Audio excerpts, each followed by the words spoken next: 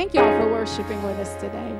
Hallelujah. Come on, we can do better than that for the risen King this morning. Come on, He is a sovereign one. He is the mighty one.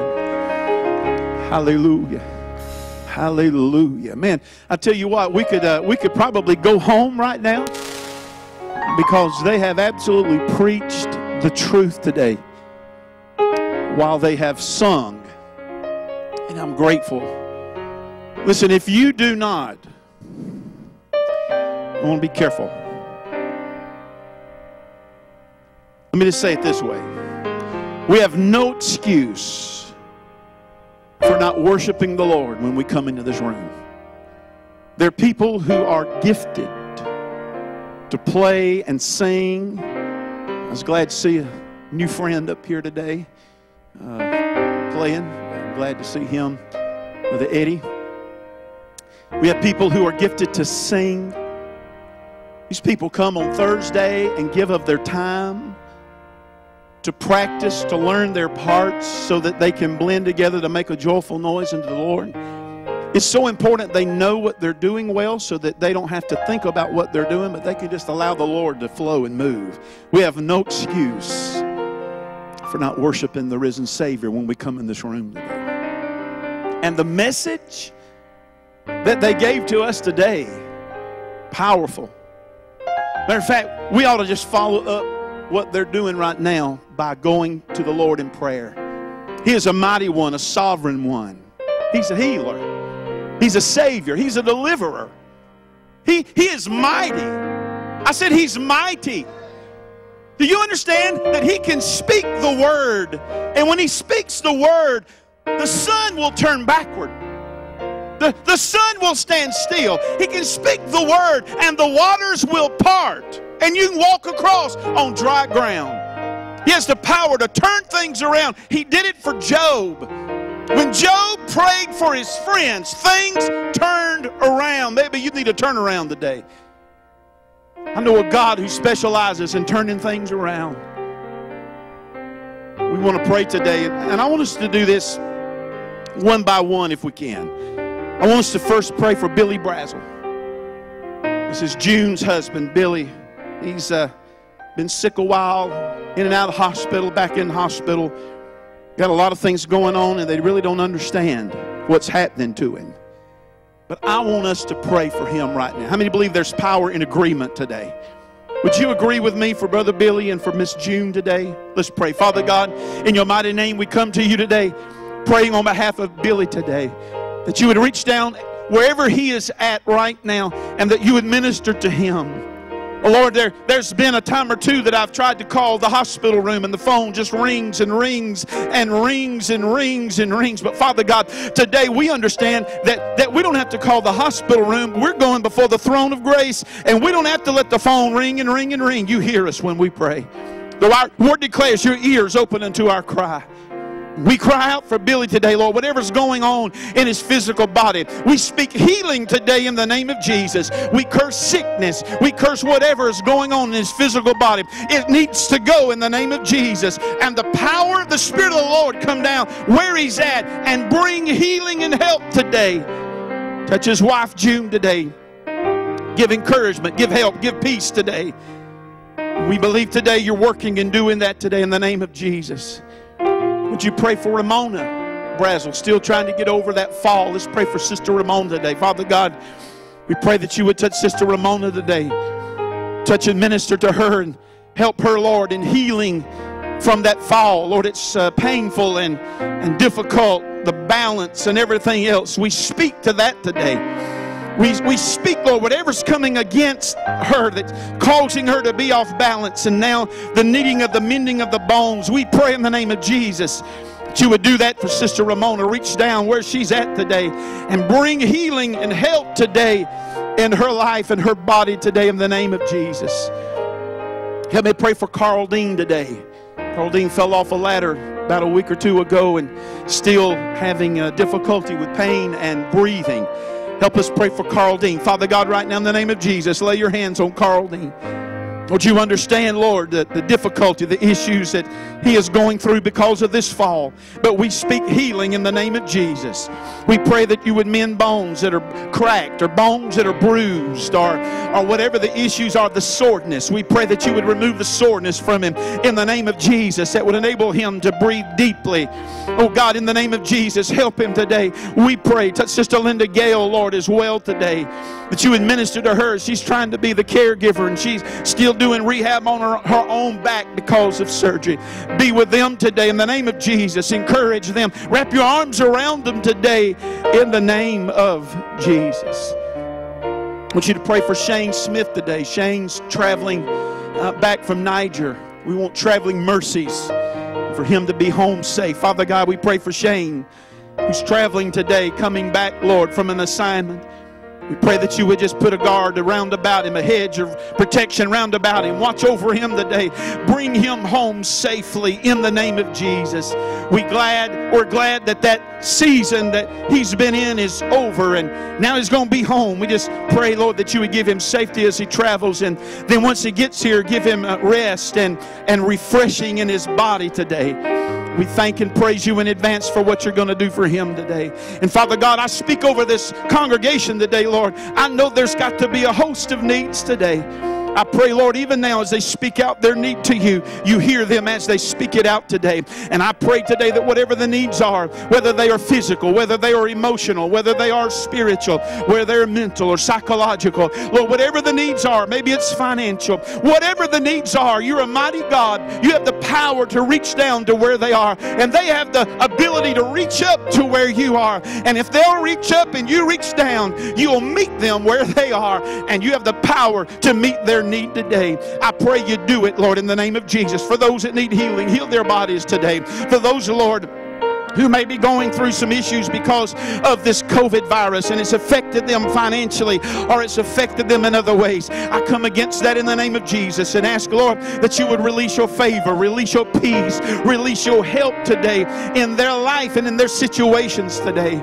I thank and praise you for those mighty things that you have the power to do through your mighty hand and through your mighty name today. Now, Father God, we commit all this service to you. It's already been committed to you. But Lord, just in case somehow we have something else in mind, something else we plan, something else we're thinking, but that's not where you want to go. That's not what you want to do. We commit to you today, Lord. This is your service. You do with it what you want. You handle it how you want today. Help us, Lord, to know so that we will be faithful to follow you and do whatever you want done today. In the mighty name of Jesus, I thank you for what's already been done. And I pray, God, that you continue to help us as we work and move today. In the power of your Spirit, we'll bless and praise and honor and glorify you today. In the name that is above every name, the name of Jesus. Hallelujah. Can you just love on him one more time this morning? Just because you want to, not because somebody tells you to. Just because you want to today. Well, hallelujah. Thank you, Jesus. Thank you, Lord. Thank you, Lord. Thank you, Lord. Thank you, Jesus. Thank you, Jesus. Hallelujah. Anybody love him today? Oh, hallelujah. We've been trying since March to take in some members to the church. We were supposed to have done it the last Sunday of March, and Rona decided to show up, and we were not allowed to have services. And really, honestly, when May came, it wasn't on our mind. Our first service was toward the end of May, and it was our graduate service, and we wanted all our attention to go on our graduates. And again, it's just not really been on our mind. We've been trying to feel our way through and figure out what we're supposed to do and how we best do it and keep everybody safe and comfortable. But we had another gentleman that started attending our church over the last, I don't know, a couple months, and he's wanted to unite with the church. And so we met this morning, and so I've tried to catch some of the other ones and verify. I mean, it's been since March, and we've talked to everybody, and they went through that process, so I'm probably catching some off guard, but I wanted to welcome some people today. And again, because of kind of where we're at, our opportunity to do the right hand to Christian Fellowship, or to sometimes we just get them to stand and people right around there welcome them. We're not going to do that today.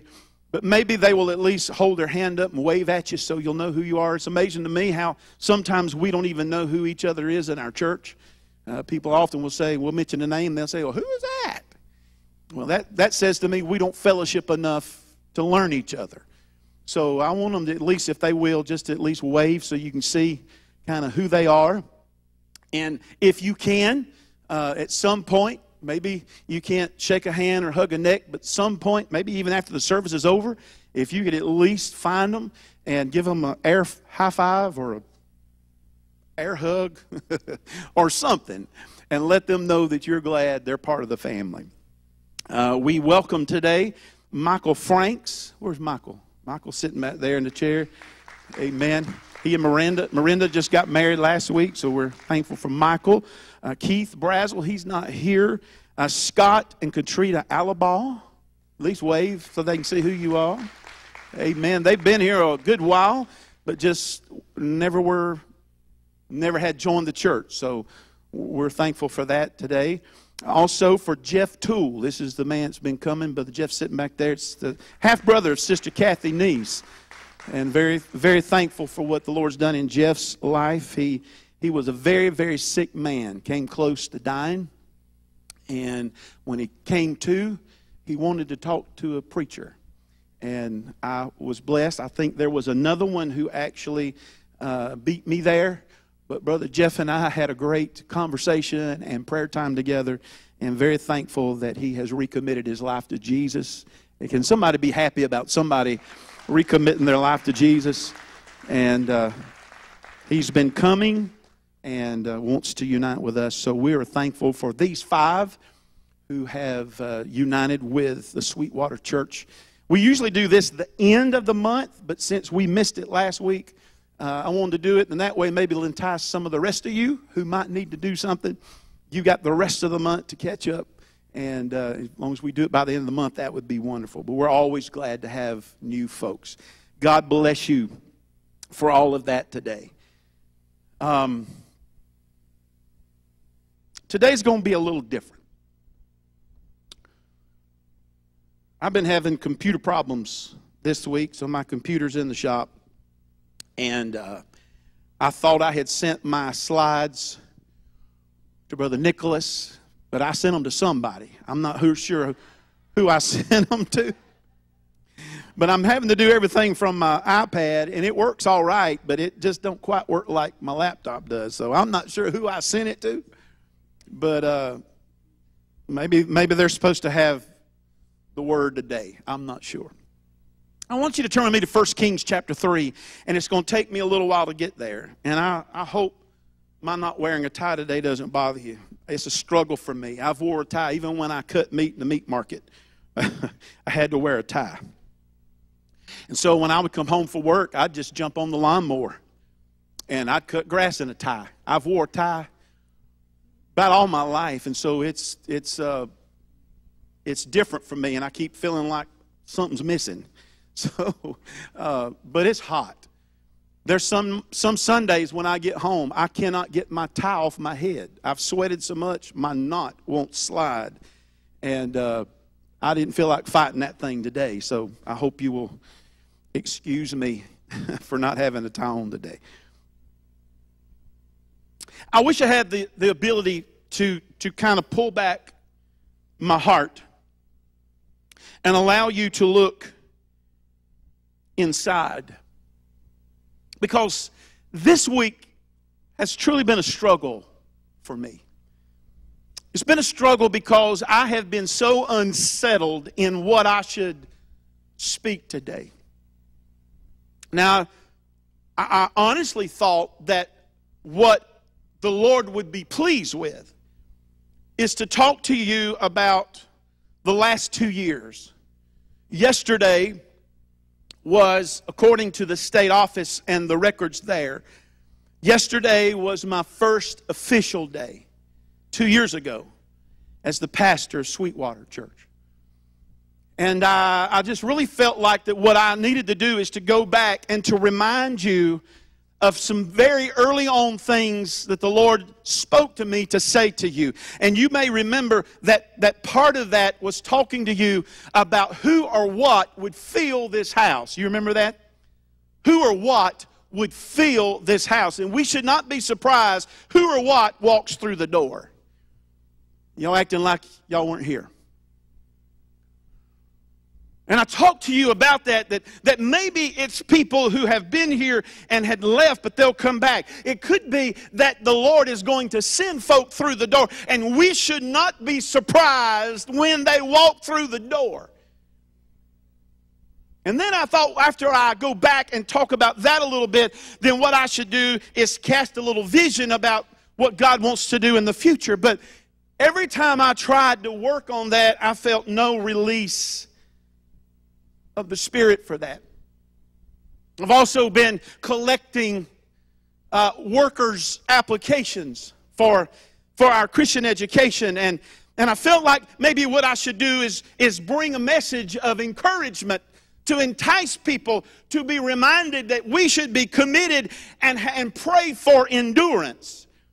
That what God does is He calls people, and God is not slack concerning His promises to those that He calls. And that God doesn't change His mind about His call on your life. And that He wants people who will be committed and endure to the end. And I thought, well, that's a good message. That's got to be it. But I felt no release to that. I thought maybe the Lord wants me to keep preaching about the coming of the Lord. 2 weeks ago, I specifically talked about the coming of the Lord. Last week, I talked about don't worry about your stuff and how that sometimes we can get so caught up in our stuff that it will mean that we are not prepared when the Lord comes. Seek first the kingdom of God and His righteousness, and all the other things then will be added unto you.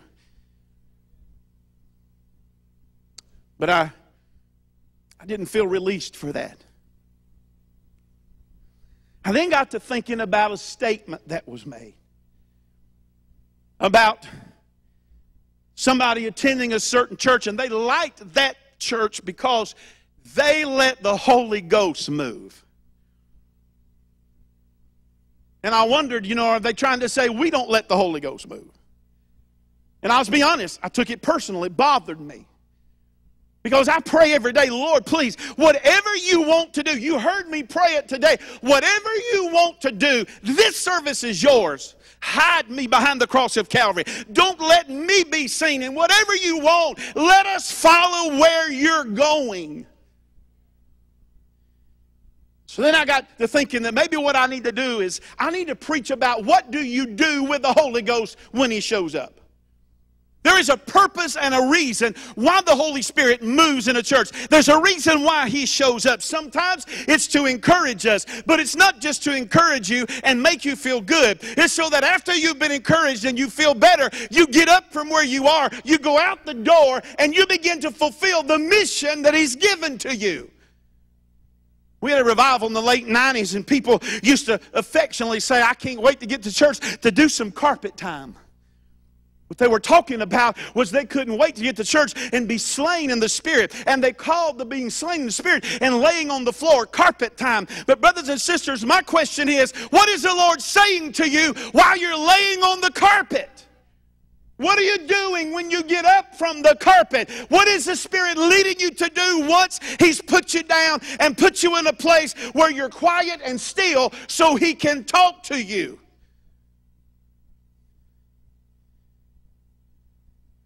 But I felt no release. Of course, I preached it pretty good right there.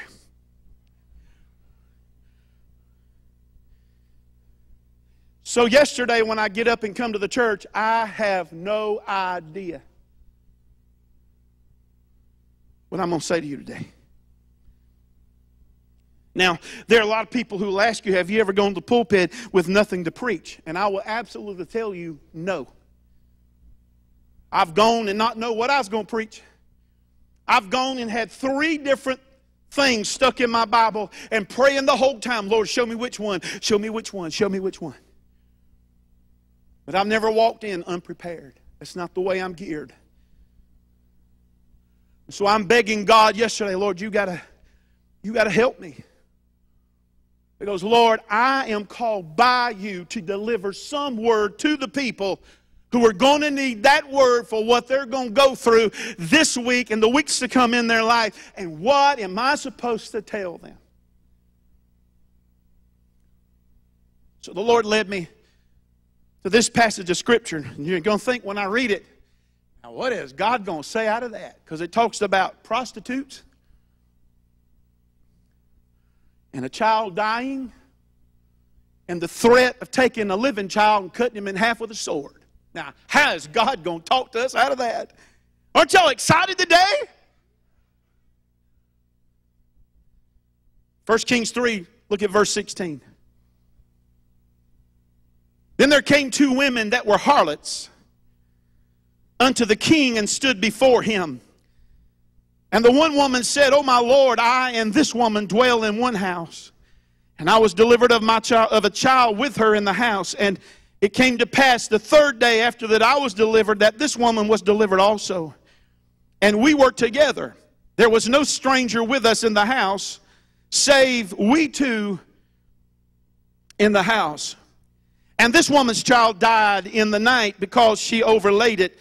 And she arose at midnight and took my son from beside me, while thine handmaid slept, and laid it in her bosom, and laid her dead child in my bosom.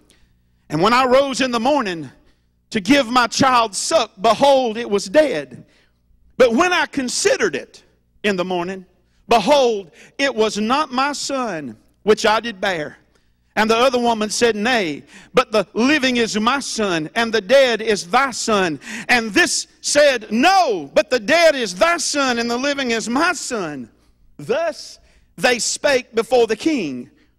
Then said the king, The one saith, This my son that liveth, and thy son is dead. And the other said, Nay, but thy son is dead, and my son is living. And the king said, Bring me a sword. And they brought a sword before the king, and the king said, Divide the living child in two, and give half to the one and half to the other. Then spake the woman whose the living child was unto the king, for her bowels yearned upon her son. And she said, O my Lord, give her the living child, and in no wise slay it. But the other said, Let it be neither mine nor thine, but divide it. And the king answered and said, Give her the living child, and in no wise slay it. She is the mother thereof. Now, if you're like me, this is not an unfamiliar story. No doubt we've heard the story of how the two women were having a controversy between whose child was living and whose child had died. And they went before King Solomon, who was the wisest man that lived or had ever lived at the time, and they went before him and said, Listen, this is my child. And the other one said, No, this is my child.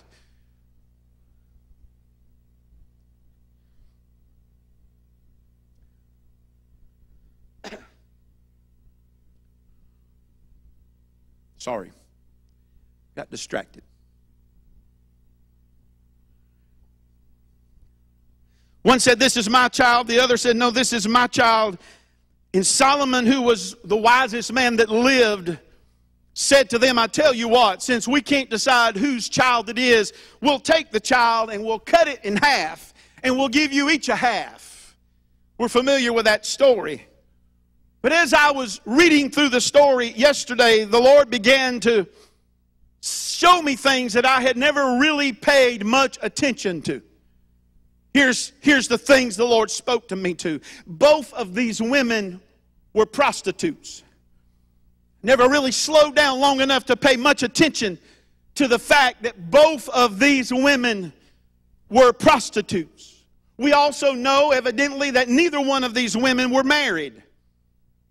That probably they, according to at least this part in Scripture, they're actually in the same house together.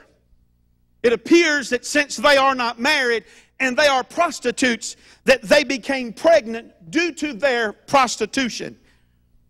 It's also interesting that they were both pregnant at the same time and gave birth to their children 3 days apart from each other. Now you say, what are we going to get out of this? I'm so glad you asked me that question. Because it's here the Lord began to talk to me about value and sacrifice. You see, the thing that I noticed, because I did not pay attention that they were prostitutes, is that the Lord began to show me that these women had no value in themselves. There's many times that people go through their life and they have no value in themselves. These women were willing to sell their bodies to whoever was willing to pay the price they had set for themselves. They had no value for themselves. There's a whole lot of people walking around in the world today, and I dare say there's a whole lot of people, even inside the church building, who have no value on themselves because they've let everybody else dictate and describe who they are and what they are. You've allowed somebody else to determine what you're worth. It is not up to somebody to set your worth. It is up to God Almighty to set your worth. They not only had no value for themselves, they did not have the value of a husband or even put a value in a father figure for their children. Listen, God has a design plan that is best. I know that it doesn't always work. I know there are times when things work out in a way that there is a parent absent from the home. And I am thankful that God takes responsibility, and He enables the other parent who is still in the home to care and to nurture and to do what they have to do to raise their child. I applaud you. I am thankful for you. I am grateful for how God uses you. But how many knows God always has a best way? God's best way is if there can be the husband and wife in the home and the dad and the mom in the home. They had no value on themselves. They never even really had a value on who the husband should be or who the father should be. This is one of those things that I put on my list that I wanted on the screen because this is one of those good tweetable things. One of those good things you could put on Facebook. What value do you place on your life? What value do you place on the lives of others? Sometimes we're busy trying to put value on everybody else's life. We're trying to say, they're not worth that, they're not worth that, they're not worth that. That's really not your place or my place. What I'm supposed to do is put a value on my own self. And when I recognize who I am in Christ Jesus, then I begin to start recognizing the value of God's other people, of God's other children. I can never fully appreciate your value until I can have value in my own self. I may not be preaching to anybody, but I'm preaching to me today.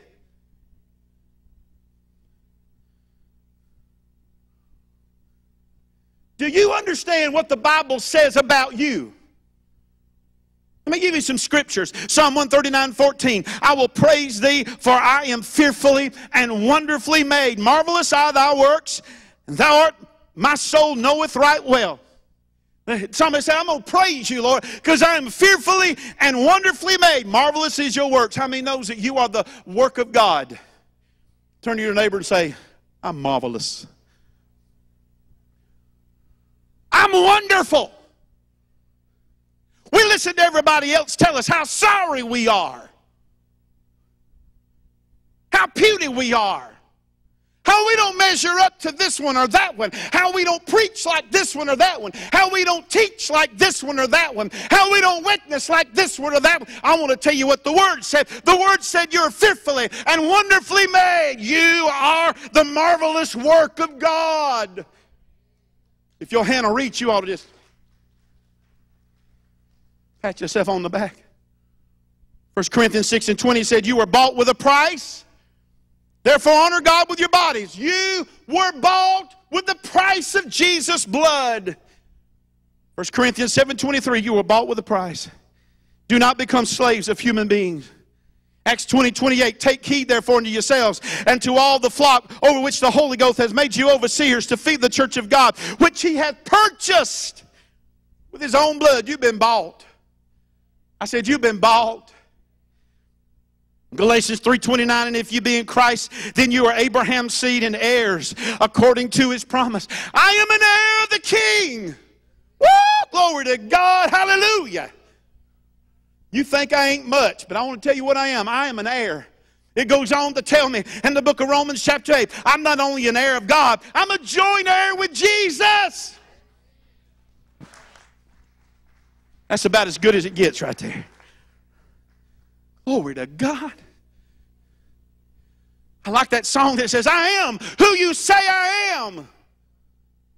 I am who he says I am. Quit listening to all the other voices trying to tell you who you are and what you are.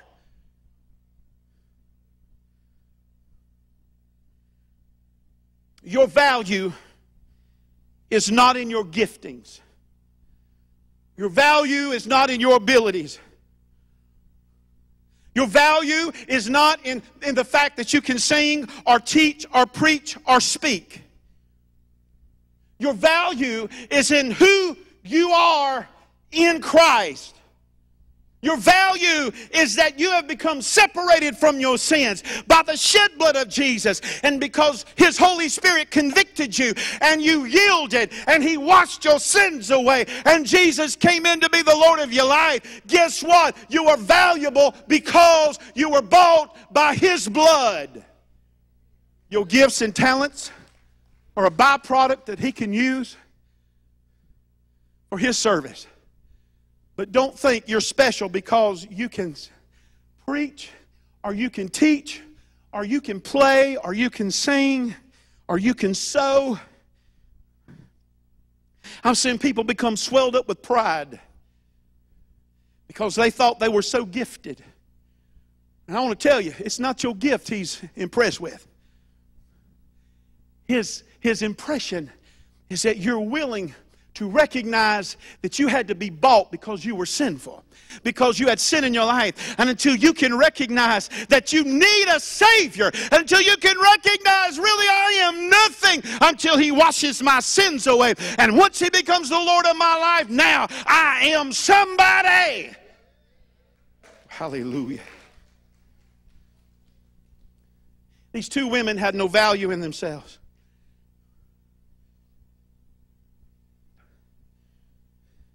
During the night, both of them got babies. And one woman rolls over on her child and evidently smothers her child. I mentioned it not too long ago. Several years ago, our children's pastor and myself had to go to a housing project because a young lady had evidently in the night rolled over on her baby. And when she woke up and tried to take hold of the baby was limber. The baby was cold. The baby was dead.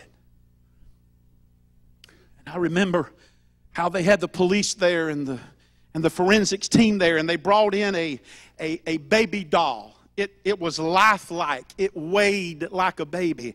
And they made that mama get in the bed and they said, show me where you were laying, and show me where the baby was, and show me how you were sleeping, and show me where the baby was when you woke up, and show me how you picked. Could you imagine being a mama and your baby's dead and you're having to go back and relive it all again? And all we could do is stand there and watch it. We couldn't say anything. We couldn't do anything. But we could pray in the Spirit. I don't know what possessed the woman, but when she woke up and realized the baby was dead, and the other woman was sleeping good, she switched babies. You understand that she had no value in herself, but she didn't have any value in her own dead baby. She took the carcass of her dead baby and put it in the arms of another woman. She had no value even in the death of her own child. They woke up the next morning and the mama who had slept so good got up and she was going to feed her child. She recognized the child was dead, but while she was in grief, she recognized this is not my child. How many knows that even at 3 days old, you know what baby's yours? Maybe daddies don't, but mamas do. We recognize the cry. We recognize their smell. We recognize their features because we've already rubbed our hands all over their head, all over their face. Come on now. And she recognized this is not my baby. She said, listen, this is not my baby. This is your baby. You put your baby in my... No, this is not. This is my baby. That's your baby. So they go before the king. And the king goes through a scenario. You say it's yours, and you say it's yours, and you say yours is alive, and you say yours is alive, and you say hers is dead, and you say hers is dead. Since we can't get nobody to tell us the real truth about the thing, we'll just take the living child and cut it in half. And the woman whose child had died, she said, yeah, let's do it. Let's cut it in half. This is what the Lord said to me. What you're willing to sacrifice for shows the value you have in something. The mama whose child was really alive said, no, don't kill it. Don't cut it. Let him live. You see, she put such a value in his life that she was willing to even let him live in the arms of somebody else's arms so that the child could live. What you really value, you are willing to sacrifice for. My question is what do you value? What are you willing to sacrifice for? Well, Terry, I thought we was going to come today and have a shouting hallelujah time. We are. You'll never have a shouting hallelujah time until you recognize your own value. Until you recognize that what you place value in, you have to sacrifice for. Or else you're just going through the motions.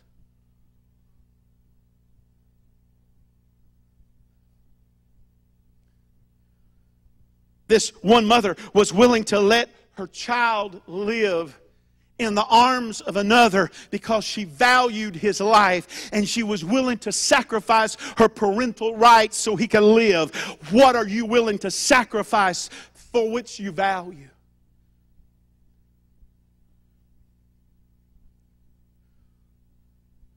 Let me tell you some things the Lord spoke to me about how it relates to our lives about value and sacrifice.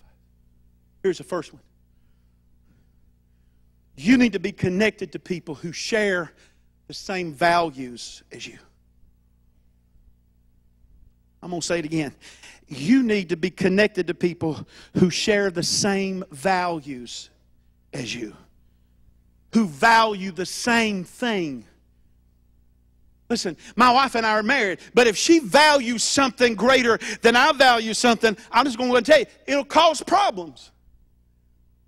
When I talk to people who are going to get married, sometimes we give them a little survey or a little test, and it's meant for them to answer the same questions, but then we lay their answers side by side, and when the answers are vastly different, we recognize that maybe they've not talked about that. For instance, one question is, how many children do you want? If one of them says none, one of them says 5, y'all going to have a problem. You might ought to talk about that.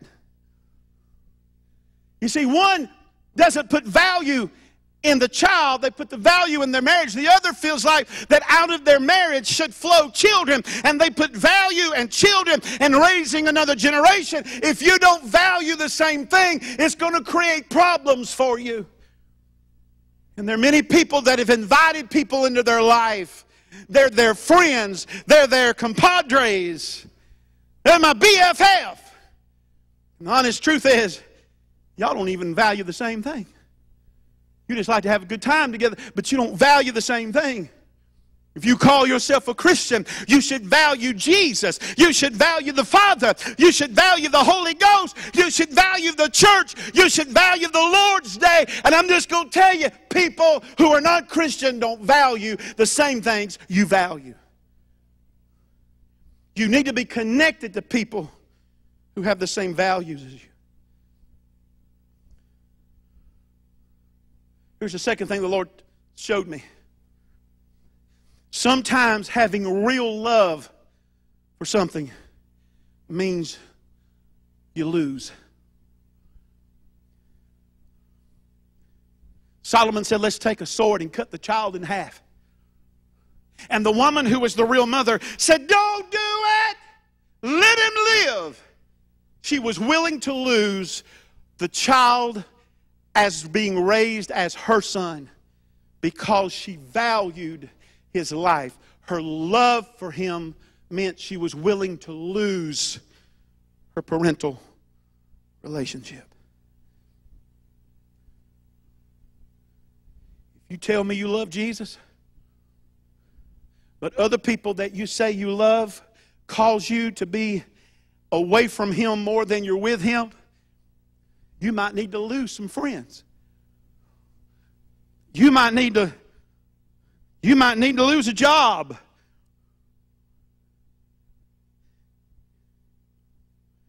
You might need to recheck some relationships. If who you're connected with, they say they love you, but their values are not shared with you, real love sometimes means you will lose.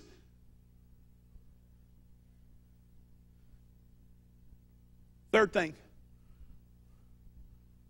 Having that real love sometimes means it's self-sacrificing. Letting the child live did not mean anything to the child. The honest truth is, at 3 days, the child may not have really even known who his mama was. All the child cared about is, feed me, change me, let me sleep. The child really didn't probably know. Maybe he had a sense of his mother. Maybe he knew her smell. Maybe he knew more than we think he does. But at 3 days old, who really knows? But it was not the child that sacrificed. It was the mama who had to make the sacrifice. Sometimes as parents, sometimes as spouses, we have to make the sacrifice. Sometimes it feels nobody else is willing to make a sacrifice. Sometimes it feels like nobody else wants to pray. Sometimes it feels like nobody else wants to do anything. But what we have to do is press through and sacrifice ourselves and do what it takes to move on. If you're a parent and you've got children, sometimes in order for your children to live the kind of life they need to live, it's up to mom and dad to self-sacrifice. Woo! I'm preaching good. Sometimes mamas and daddies have got to push away from the table and fast. Sometimes mom and daddy got to lock themselves in the prayer closet and pray. Sometimes mamas and daddies got to go in the room of their children and anoint everything they lay their hand on. Hairbrush, toothbrush, shoestrings, inside the soles of their shoes, wherever they put their foot.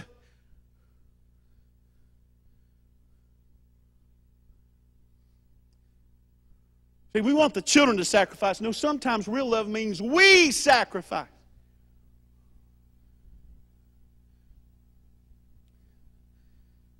Fourth thing. You will be successful to the level that you're willing to sacrifice. I'm going to put her on the spot.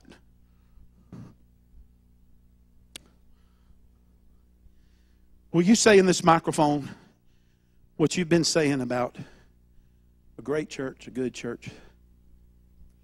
If you want to be a part of a great church, then you help make it a great church.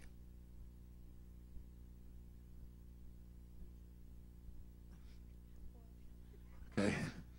She must have been under the anointing. She don't remember what she said. For 2 or 3 weeks, I've heard her on multiple occasions, sometimes in the house, sometimes when we're in the car. She will say out loud, if you want your church to be a great church, then you have to make it a great church. If you want your church to be a good church, you make it a good church. If you want your church to be an average church, then you make it an average church. You heard me say it not too long after I got here, that we were going to live by the definition of excellence. Excellence is defined as doing the best you can with what you have at any given time. And brothers and sisters, I have to ask you, is God getting excellence out of our life? And is God getting excellence out of our church?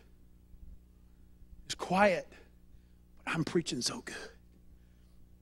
I'm not swinging from the lights. I'm not jumping from chair to chair. But I'm telling you, I am preaching what God has laid in my heart to give to us today. You will succeed at the level you are willing to sacrifice for.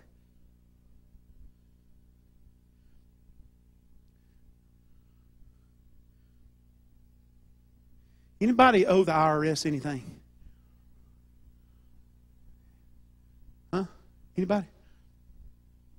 Maybe he just picks on us. Me and Uncle Sam's are not on speaking terms.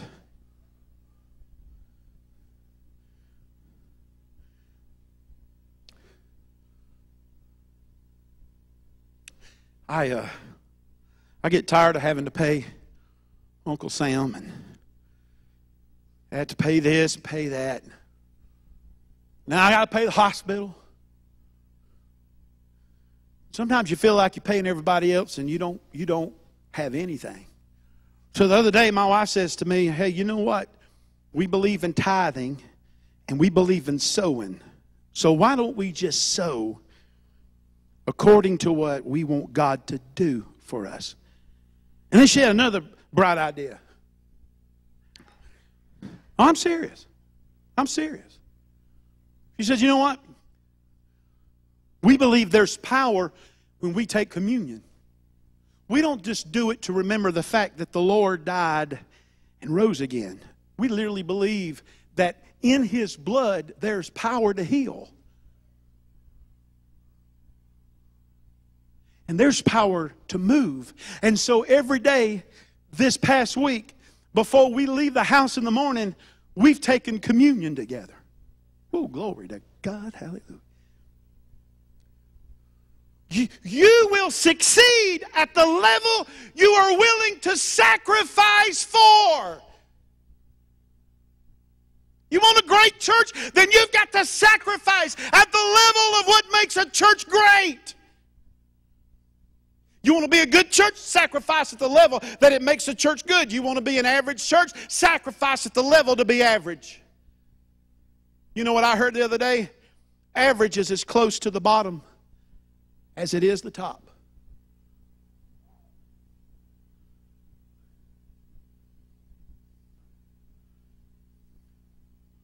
What do you value?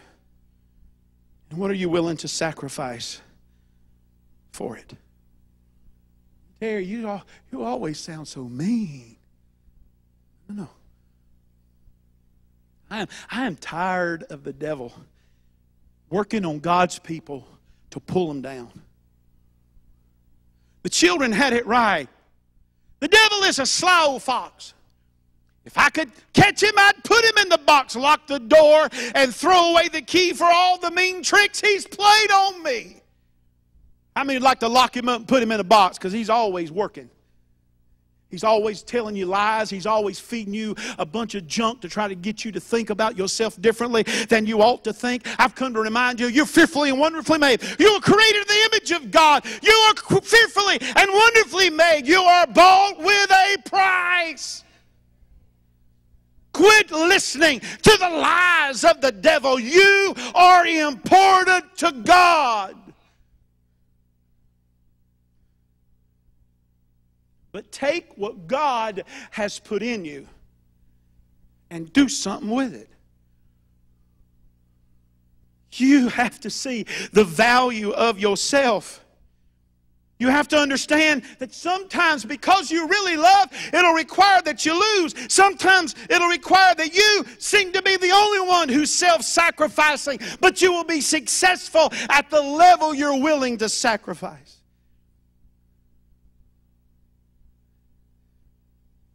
For 9 years, my wife and I paid an orthodontist every month.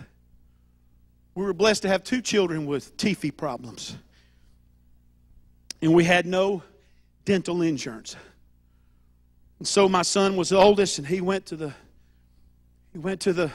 orthodontist, and he sucked his thumb all his life, so he pulled his front teeth and jawbone, everything, pulled it out.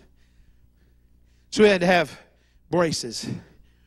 Doc, we don't have money to pay for that. He said, just pay monthly. He said, it's probably going to take me 3.5 to 4 years to get his teeth straight. So we paid every single month. And the month that my son got out of his braces and got his retainer, if it wasn't that month, it was the next month, my daughter went in. Glory to God. And we started all over. And we paid another 4.5 years for straight teeth and retainers. You know what? We succeeded at the level we were willing to sacrifice. Both our children had good teeth. Both of our children had straight teeth. Both of our children had their problems corrected. But they didn't do nothing but lose their retainers. Do you want to know how we were successful? Not because they did anything, but because we were willing to sacrifice.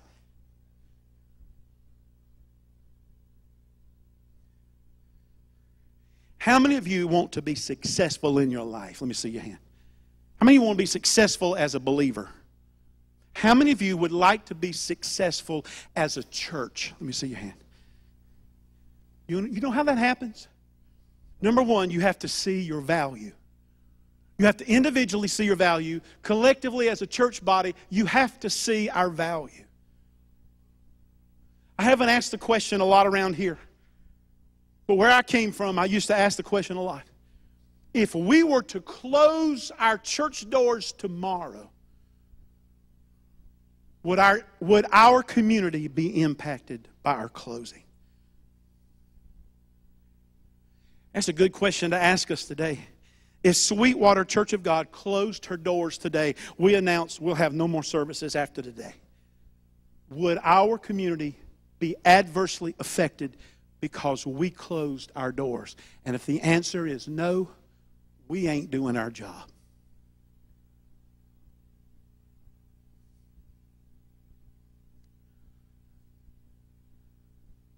So if we see the value of ourselves and we see the value of our church, we recognize sometimes to do our job, it means because of real love for God and real love for His calling, sometimes we'll lose. Hurts me, pains me, makes me not sleep.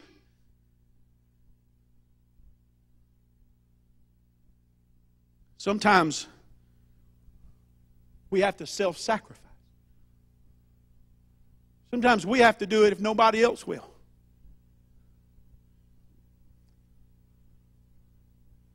Sometimes I'll have to fill in when nobody else will. Sometimes you'll have to do things because nobody else will.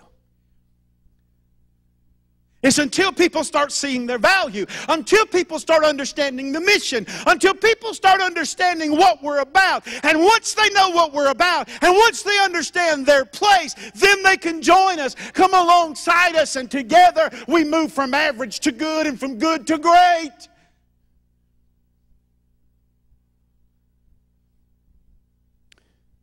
Our success will be determined by the level we're willing to sacrifice for.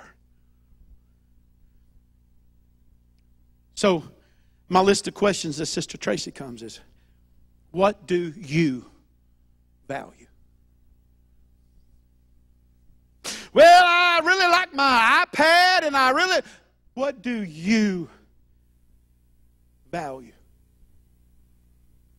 What do you value? What is extremely important to you? If they peeled away all your Apple products and all your Samsung products, if they peeled away all of your headphones, they peeled away all of that, and all you had left is whatever that was at the end of the day, could you survive? Could you make it? What is important to you? Could be what's important to you is sitting next to you. Or maybe what's important to you is up on the hill or in the nursery. What do you value? Here's a question. What are you willing to sacrifice for that thing that you value? What are you willing to sacrifice? Here's one I think is important. What value do you place on the church? Where does church fit in to your schedule?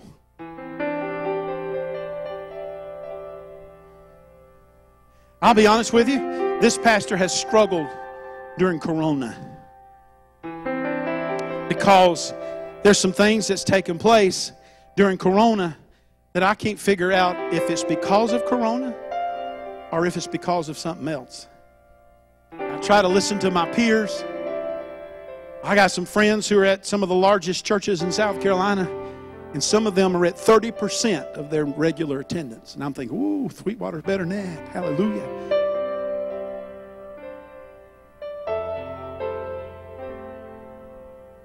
But I love my people. I love my church family. I love every single person, and I struggle with wanting to make sure that we're all valuing the same thing, because if we don't share the same value, how does that work together? We have to share the same value. We have to value this body. We have to value this place. We have to value her mission. We have to value her commitment. We have to value her core values. We have to value what God has spoken for us. Why did He put us here in the first place? Why did He give us our name, Outreach and Worship Center?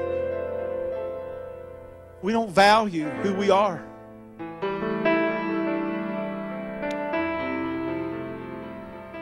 If our attitude is, as long as we're average, somebody asked, well, how many did we have the other day when we said a certain number? Oh, that was pretty good. If pretty good makes you happy, I'm just telling you, pretty good bothers me. I don't want to be pretty good. I was told, close only counted in horseshoes and hand grenades. I don't want to be close to right. I don't want to be close to good. I don't want to be close to great. I don't want to be close enough to God. I want to be as close as I can get. I want to be all He wants me. What do you value?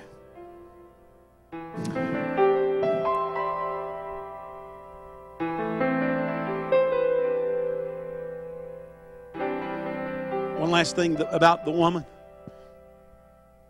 Or the women. The proof or the evidence of where they stood was not in what they said. Because both of them said, it's my baby, it's my child.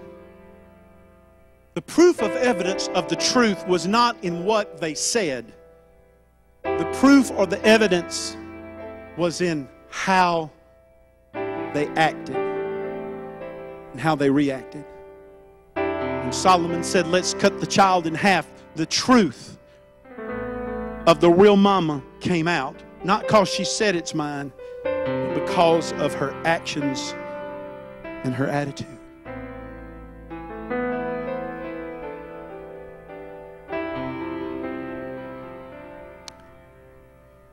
I hope you understand today that as your pastor, a pastor's role and a pastor's job, and I would even say a pastor's calling, is different than most every other calling. It's not the same as a teacher. It's not the same as an evangelist. It's not the same as necessarily an apostle or a prophet. A pastor's job is to shepherd. Shepherd tries to make sure that you get to the right watering hole. He tries to make sure you get to the right food source. He's watching guard while you're eating because you got your head down grazing. But when he's standing up, he's able to see if the tall grass is moving, if there's some kind of thing coming your way. Is there a snake in the grass? Is there a wolf coming? His job is to watch and keep guard.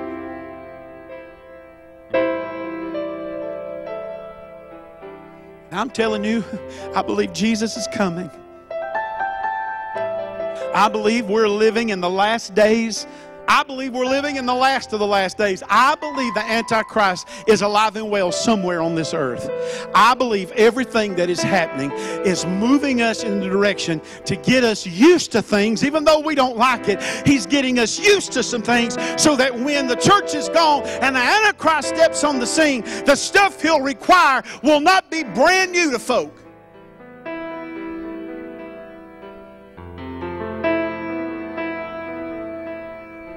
So while we have time, the old hymn said, work, for the night is coming.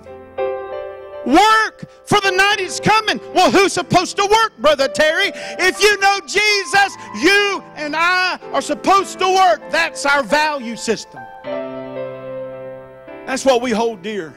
Lost souls. People who need Jesus. People who've gone away from God and need to come back to salvation. That is our purpose in life. It's our value.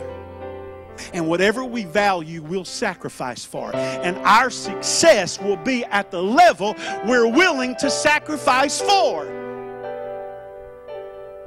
Do you know we pray on Sunday night at 7? The success of us reaching your lost family is tied to your willingness to sacrifice to help us pray.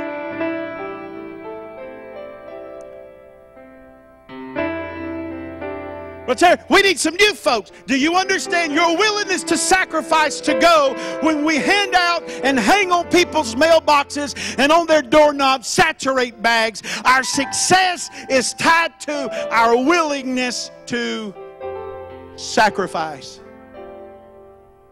to see it done. What are you willing to sacrifice for what you consider to be valuable? This morning, it's not going to be a prayer line.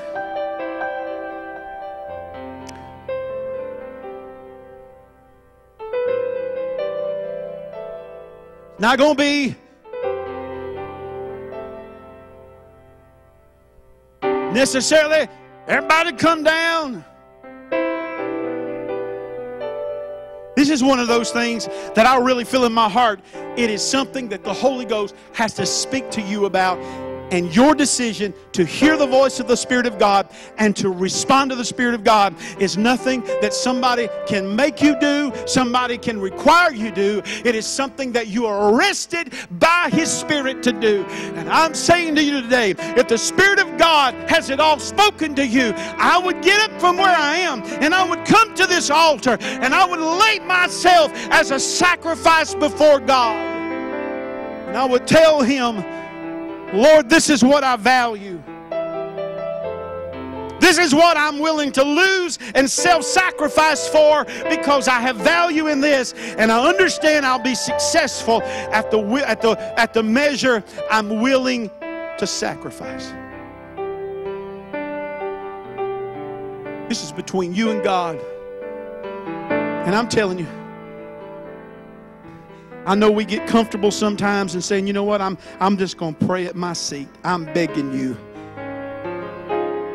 This altar is a place where we not only lay things down, it's where we offer things to God. And I know, well, my heart's an altar. I understand. And I know we can be, we want to be careful about coronavirus. I understand. I'm just telling you, I believe that there'll be enough room that we can socially distance between each other this way and even between each other this way if a bunch of people come. Father God, in your mighty name today, I'm asking you to give us people who have a genuine heart to value the right things. To put a value on Father, Son, and Holy Ghost. To put a value on their church. To put a value on their family. To put a value on their marriage. To put a value on their children. To put a value on the lost. And Lord, anything that has a different value system than what they are declaring and decreeing they place a value. It may require that they lose some things or lose some folk. It may require that they themselves have to self-sacrifice in order for the value to be placed in the right spot. I pray that you'll help some folk to understand that they will be successful to the measure that they are willing to sacrifice. Maybe you're speaking to us that we're not sacrificing enough and that we need to step up. Oh God, help us to follow you. We'll never outgive you. We'll never outdo you. Because, Lord, your blessings will overrun us. Sometimes we are worried about having to lose this or separate from that. We're afraid that, Lord, we're not going to be able to make it or survive. But what we don't understand is the blessing and the success of what we value comes when we're willing to sacrifice for it. You are the God of enough and then some. You're a God of more and